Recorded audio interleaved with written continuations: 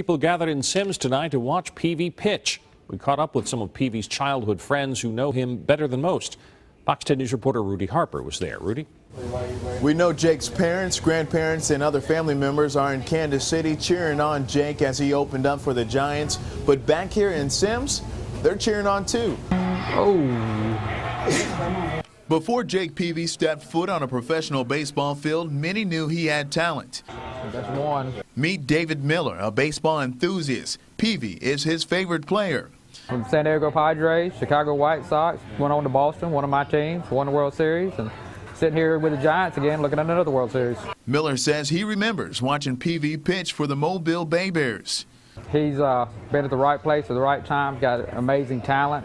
He's gifted to the pitcher, and he put Sims on the map as far as baseball, and we help to keep promoting that way. We'll get another bomb from this guy right here.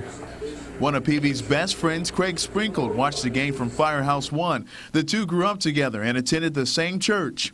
When you see a guy that you know how hard he works to get where he's at and what he's put into it, what he's sacrificed over the years, time away from his family and things like that, it's very rewarding, as a friend to see a friend do that. I hope he keeps on pitching good. If he does, they got a good chance. And Sprinkle says when Peavy's back in Sims, he hangs out at the station. That's cool. He said it's unbelievable, to do what he did. He said for guys to get to the big leagues and to actually get a chance to just play Major League Baseball, professional, play a game and get paid for it, it's amazing. But to be able to do what he's done. Reporting from Sims, Rudy Harper, Fox 10 News.